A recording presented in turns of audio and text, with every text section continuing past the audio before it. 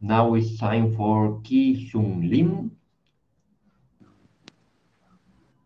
Ki-Sung Lim comes from Korea, but actually he's from the Instituto Tecnológico de Costa Rica in Costa Rica, and Yes. he's going to present us the work titled Resource Optimization of the Eulerian Video Magnification Algorithm toward an Embedded Architecture.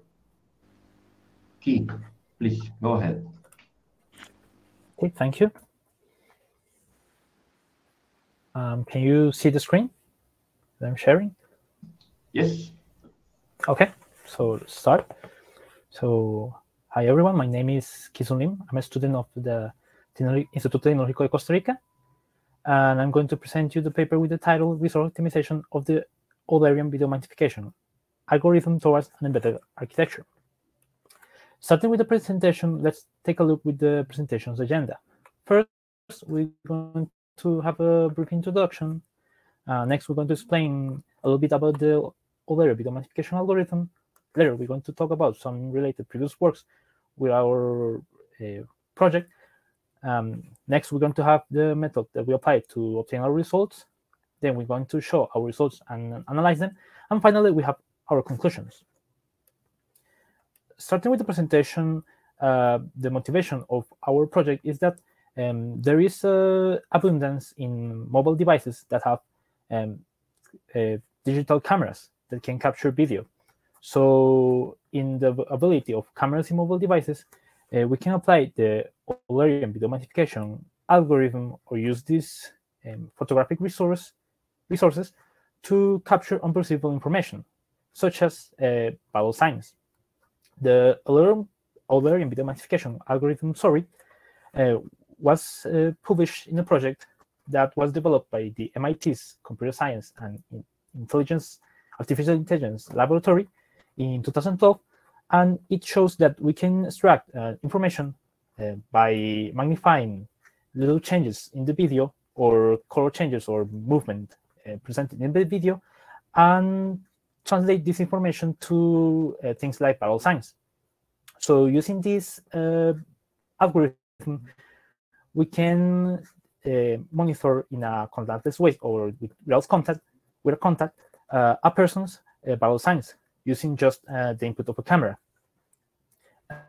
This is also important because also we can use this algorithm in an application through our phones to monitor vital signs if we don't have any other method of monitoring vital signs.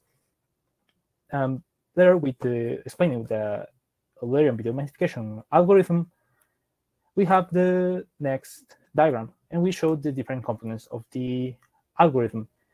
As we can see that the algorithm divides in three modules: the input module, the processing module, and the output module. For obvious reasons, the most important module of the algorithm is the process module. For the input module and the output module, we do the codification and the codification of the input and output video. So in the processing module, that is divided into the first special filter, as we showed the basic data flow of the algorithm, the video structure that is contained in a vector of images is passed through a special filter that for each frame of the video, it divides in different spatial frequencies using pyramids. And then each frame of the video is passed to a temporal filter where we selected the desired frequencies to be amplified. And then in the component for band amplification, we amplify these frequencies selected. And for the final component, we collapse the original video with the amplified frequencies to form a new video that is then routed to a new video file, which is a magnification with the magnification applied. For the methods applied of the Eulerian magnification algorithm, we have two for motion magnification and one for color magnification. With the motion magnification, using the base structure that we presented, we have for motion magnification, we use for the spatial filtering a Laplacian pyramid that we use for edge detection. And then for temporal filtering, we use for the first method, we use both of work type, upfield bandpass, and then for the second type, for the second temporal filtering, we use the ideal bandpass. For the color magnification method, that is only one method, we use for the spatial filtering a Gaussian pyramid, and then for the temporal filtering, we use ideal bandpass. For the extraction of vital signs, we use for the motion magnification method the word bandpass, but for the color magnification, the idea bandpass is sufficient. So talking about some related previous work, some alternatives for our solution for non-invasive monitoring techniques, we have first a capturing device that uses the radar waves of frequencies using an emitter and a receiver, and putting the persons to be monitored between those devices, so they can extract the respiratory frequencies, capturing the disturbance that the respiration produced to the waves. Comparing to the solution, this project uses more devices to capture the vital signs, so it could cut up the cost of the solution. Next, similar alternative is the use of existing devices that use Wi-Fi to measure the vital signs. Using the radio frequencies of Wi-Fi device and putting the person between the access point and a Wi-Fi receiving device, we can the solution or the proposed solution can measure the vital signs such as the respiratory frequency and the heart rate. But most of the tests that we saw in this work is of still patients or sleeping patient. So we assume that the solution is only applicable if the person that is monitored is not moving frequently. Also, now we explaining the method to reach to our solution. First, we did an analysis aligning the algorithm or the main components of the algorithm, and then we executed some tests with the source code of the project that we were based on. The language where the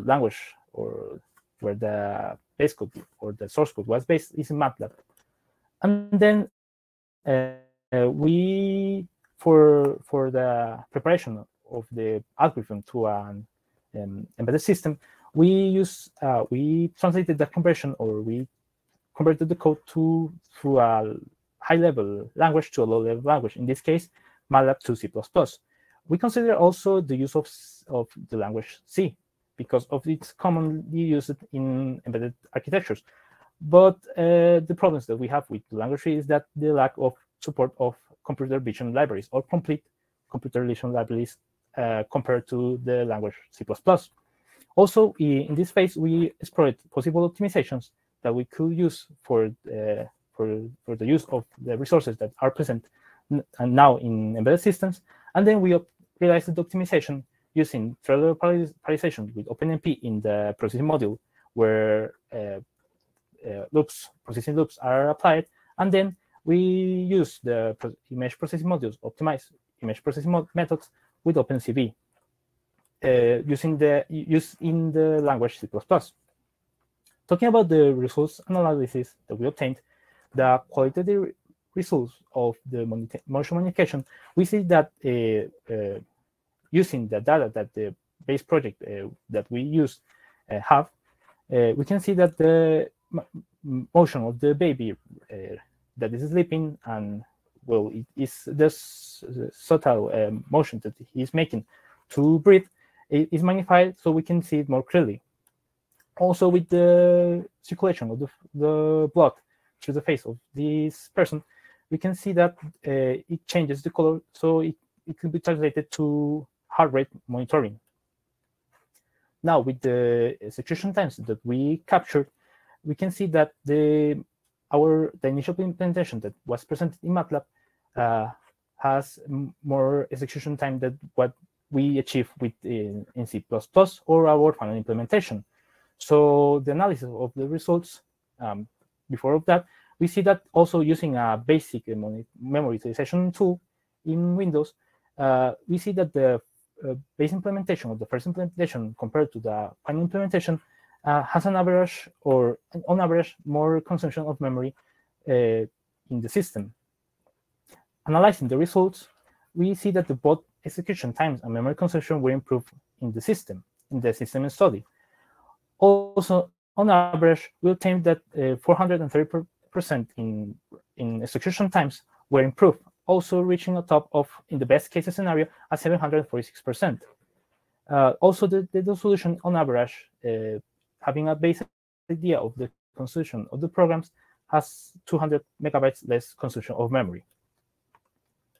Reaching our conclusions of our project, we have that we fulfill the optimization of the other magnification algorithm in the system of study that we used. Also, towards the preparation of the implementation of the algorithm in embedded system. Also, that we improve the compatibility with embedded platforms because of the reduce of memory usage and then the use of a low-level language. As a third conclusion, we have that there is a need to evaluate a better data structure for alternative improvement of the algorithm for two-dimensional vectors that were used heavily in the processing of the algorithm. So, finishing to the presentation, thank you for attention. And if there is any question, go ahead. You are free to ask.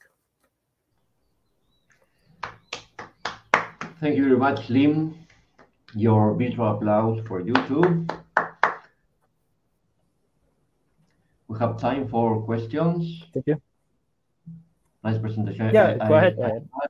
I had an idea about this algorithm. I never pay attention to it, and the results are really astonishing.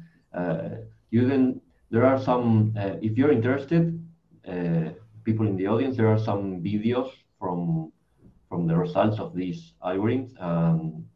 They are available in YouTube. In the paper, there are 2 links about these results. Yes. Questions. We have questions. We have time for questions. Yeah, you can ask me even in Spanish. I can speak Spanish, so. You learn Spanish. Yeah. I assume you learn to ask for a coffee in Spanish in Costa Rica. Yeah, I have like 21 years of learning Spanish. Okay. So yeah. So, okay. If you want a question in Spanish, let's switch to Spanish.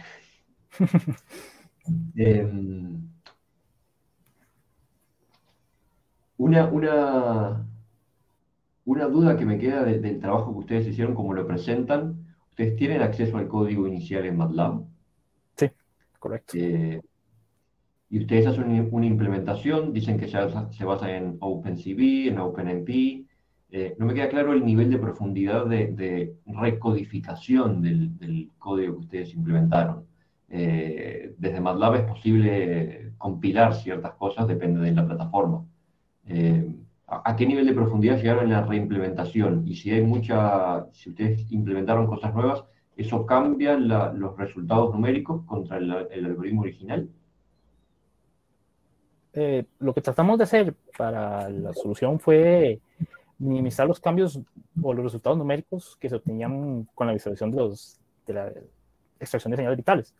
Entonces, aunque existen herramientas en MATLAB para la conversión automática de código de MATLAB fuente a otros idiomas como C++, nosotros lo que hicimos fue una implementación casi exacta, pero con algunos cambios que no afectaran los resultados cualitativos del algoritmo, para así prepararlo para un ambiente empotrado, por así decirlo, en donde lo que buscamos mayormente era como una preparación y un estudio de caso para ver cómo el algoritmo podría utilizarse para una preparación a futuro en un ambiente embebido o empotrado. Ok, y desde el punto de vista de en qué hardware, de escasos recursos, llamémosle, ¿eso tienen algún hardware en mente? ¿Eso podría llevar a traer restricciones extra en el algoritmo, por ejemplo, el frame rate o el tamaño de las imágenes? Sí, esos trabajos ya se están realizando ahora. Y uno de los estudios que se hizo fue, en el caso de tal vez un dispositivo móvil, desarrollar una app para este algoritmo, y el otro caso fue ya para un empotrado de alto rendimiento. En este caso seleccionamos lo que es una tarjeta Jetson Nano de la compañía NVIDIA y vimos que para los dos casos hay restricciones de la, bueno, cuando quisimos hacer la optimización tal vez para que el código se ejecutara de la manera más óptima dentro del hardware que estamos utilizando, vimos que algunas de las limitaciones, pues ya son trabajo futuro fuera de este paper, es que vimos que hay una limitación en la memoria, de que si empezamos a optimizar y utilizar más recursos, ya sea hasta recursos de procesadores diferentes al procesador de la CPU, como la GPU o procesadores especializados, hay un límite de memoria porque al parecer en los dispositivos de escasos recursos la memoria se comparte.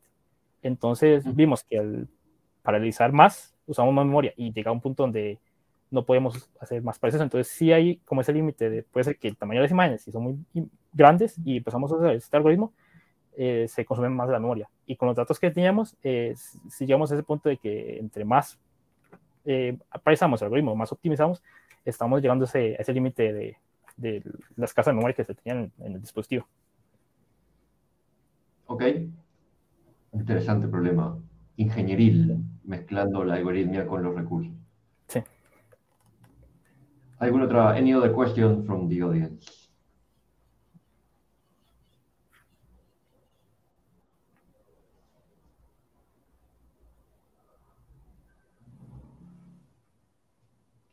No more questions. So this is the end of this session.